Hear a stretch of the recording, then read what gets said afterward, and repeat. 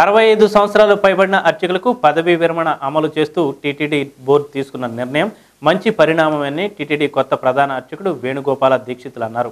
ఈ రోజు ఆయన మీడియాతో మాట్లాడుతూ ఇంకా బాధ్యతగా స్వామివారి కైంకర్యాలు చేసుకునేందుకు తనకు అవకాశం లభించిందని చెప్పారు.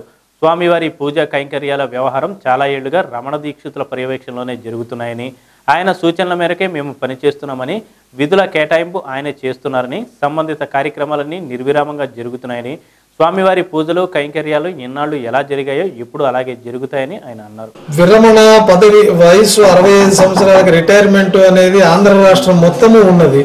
ప్రత్యేకంగా మన దేవాలయాల్లో ఇప్పుడు అమలైంది. ఈ మిరాసి వ్యవస్థ ఉన్న దేవాలయాల్లో కూడా విజయవాడ, శ్రీశైలము, ఎండోమెంట్స్ టెంపుల్స్ అన్నింటిలో కూడా రిటైర్మెంట్ వేదపారాయణదార్స్కి ఉన్నాయి, అర్చకులకి ఉన్నాయి, ఉద్యోగస్తులకు ఉన్నాయి.